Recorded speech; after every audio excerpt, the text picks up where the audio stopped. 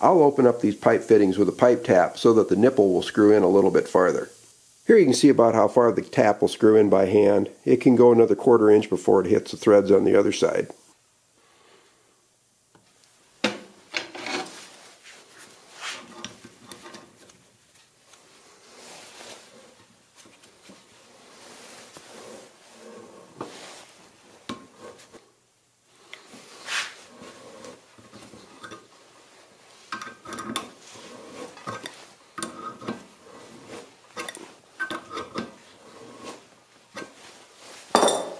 That's about as far as we can go without starting to interfere with the threads on the other side of the coupler.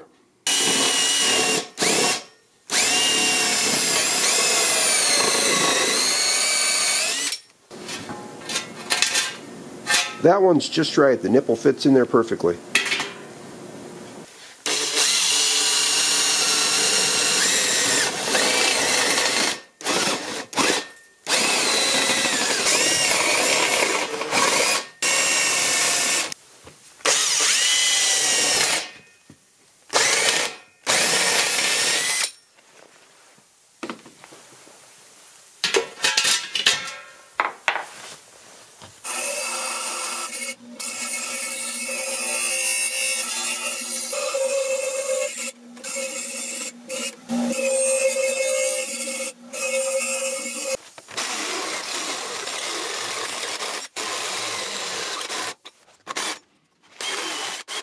A twist drill would never make a round hole in a thin piece like a washer. These step drills will do that, and in addition, the next size up makes a nice little chamfer on the hole too.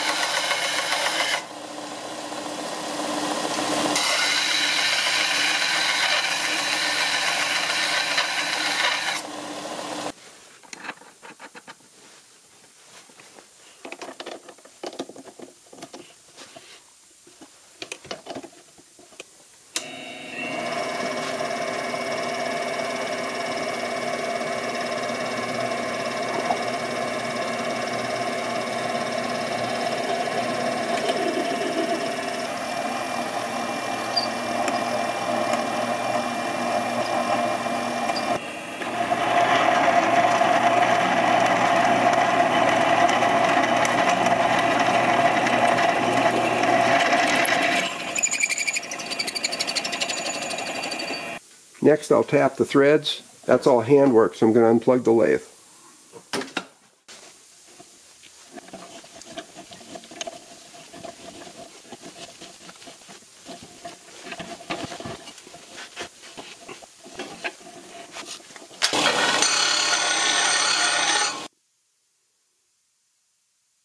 Here's what we're working towards. The keg has a hole in it that's just the right size for this pipe nipple. So that will be captured like that. The keg is up against this fitting, and this other fitting that we just drilled and tapped,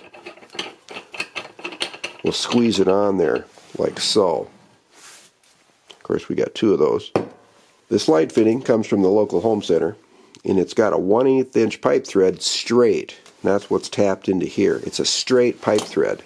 The tap on the left is the one that I use. That is a 1/8 inch pipe thread straight. In comparison, a 1/8 inch pipe thread tapered is this one on the right here.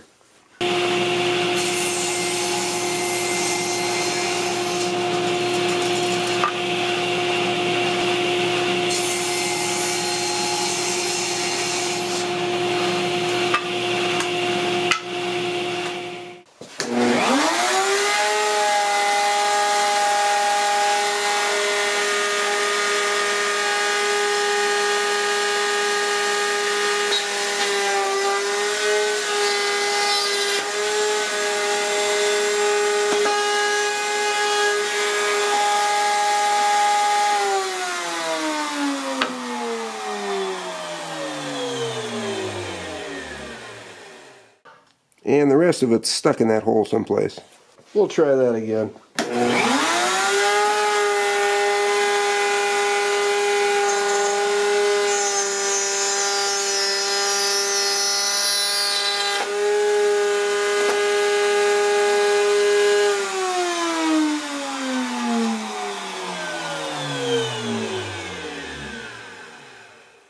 And here we have a really fine looking keyhole slot with the top of the second router bit stuck in it.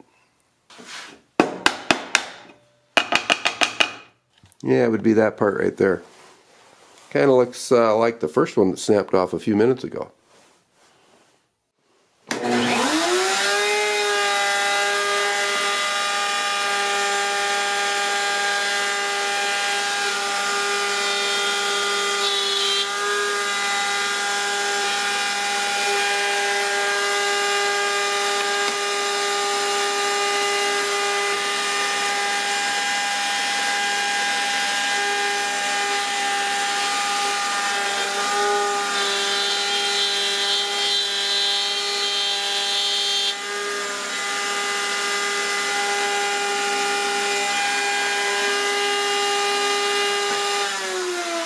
Here we are. Third time's the charm. 3 bits, 2 slots.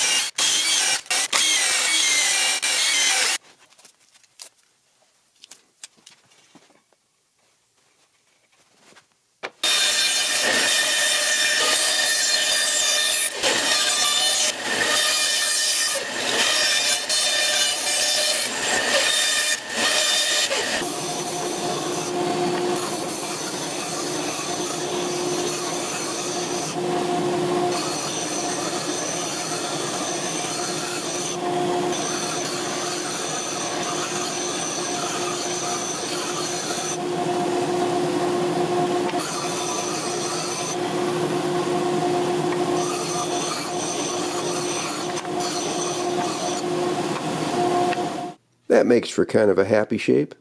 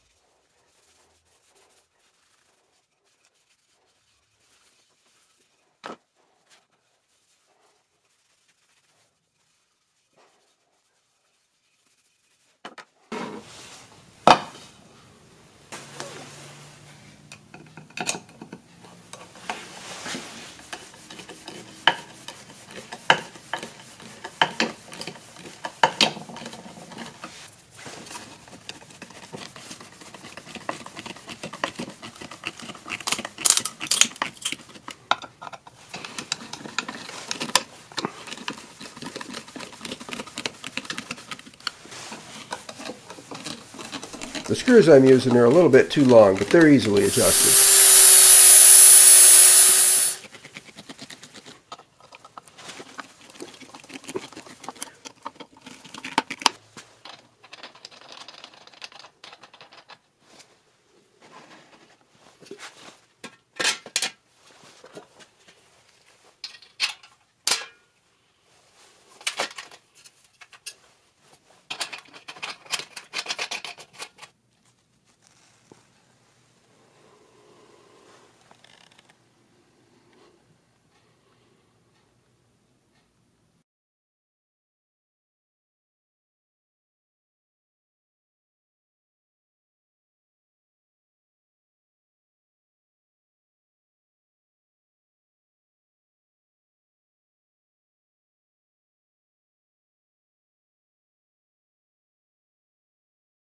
If you like this video, be sure to leave a thumbs up and hit that subscribe button.